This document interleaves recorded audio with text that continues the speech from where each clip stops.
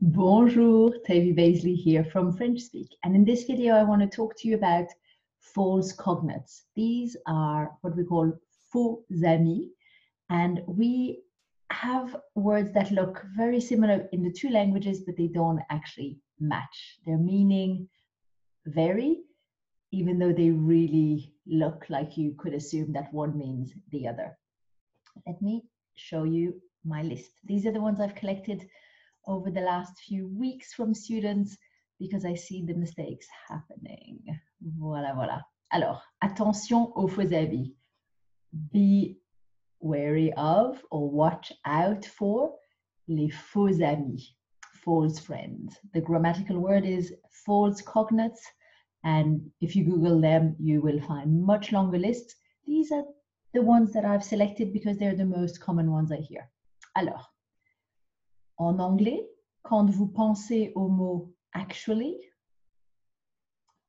when you think of the word actually, you want to make a sentence for it. Quite often, students use the French actuellement, mais ce n'est pas actuellement.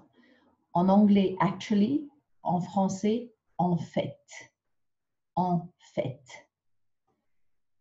Because actuellement actually means currently or at present. So ce mot français veut dire currently or at present. D'accord? So don't use actually, actuellement for actually. Use en fait. And when you do mean currently or at present, then use actuellement. Actuellement. En anglais, if you think of the word sensible, en français, ce n'est pas sensible, so sensible, ce n'est pas sensible, c'est raisonnable.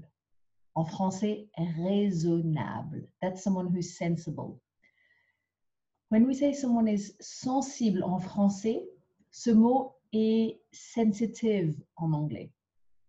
So if you hear someone call someone sensible, we don't mean sensible. We mean that they're sensitive. Sensible.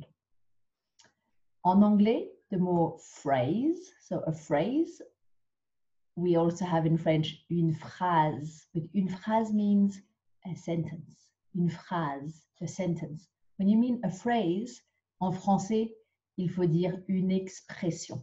Une expression. D'accord? Une expression.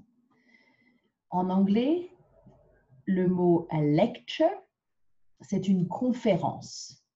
Une conférence. Ce n'est pas une lecture. Une lecture en anglais, c'est a reading. So when you hear the word une lecture in French, we're not talking about a lecture, we're talking about a reading. D'accord?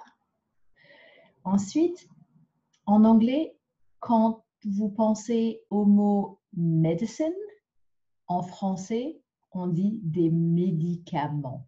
Des médicaments. Je vais à la pharmacie pour acheter des médicaments. I'm going to the pharmacy to buy some medicine. We use médicament. We do have a word that looks a bit more like medicine, and it's un médecin. But that's the doctor, the actual person. D'accord? Un médecin is a doctor. En anglais, le mot to prevent is not prévenir. Prévenir en français is to warn. Prévenir. Il faut prévenir la police. We have to warn the police. Il faut prévenir la police. That's to warn. To say to prevent, we use the verb empêcher. Empêcher. En anglais, the verb to resume something is not résumer. Résumer en français, c'est to sum up, to add things up, to summarize them. Résumer. When you want to say to resume, en français, il faut dire recommencer. Recommencer. So we have recommencer, which means to resume, and we have résumer, which means to summarize or to sum up. En anglais, when you use the word a check, en français, c'est un contrôle. Un contrôle. Ce n'est pas un chèque. We do have un chèque. It's a check. So if you mean it with this spelling, and again, US, UK spelling will be different for this one. but a check as in an inventory check or a passport check will be un contrôle, un contrôle. Un chèque will be a check, a bank check. This is one I hear a lot when students want to say eventually, they'll use éventuellement. But éventuellement means possibly. There's a possibility of something happening. So it's éventuellement, possibly. If you do mean eventually, you need to use finalement. Finalement. He eventually moved out. Finalement, il a déménagé. En anglais, if you want to use the word fortunate, you can't link it to the French word fortuné. Fortuné en français, ça veut dire beaucoup d'argent, well off. Someone who is fortunate will be chanceux, will have lots of luck. And we use chance as a noun and chanceux, masculine adjective to describe someone or a situation, and chanceuse, chanceux, chanceuse, lucky or fortunate. Whereas fortuné, il est fortuné, c'est un roi, it's a king, he's well off, he has a lot of money, he has a fortune.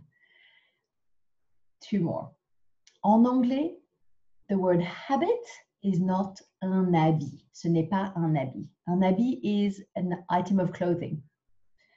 A habit, en français, is une habitude.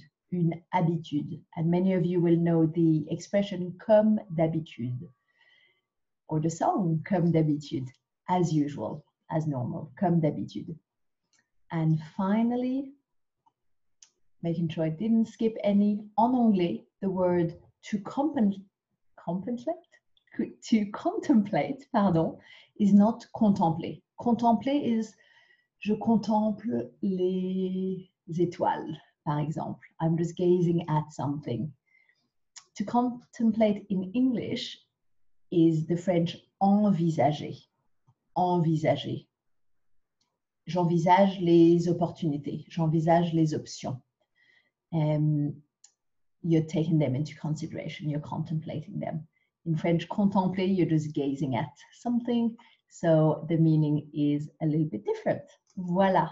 Voilà les faux amis pour cette collection. I hope you can pick maybe 2 or 3 and start using them correctly, whether it's the French matching the English or the English finally matching the right French. Let me know below which one was new to you or helpful, and I'll do more of these videos if that's helpful.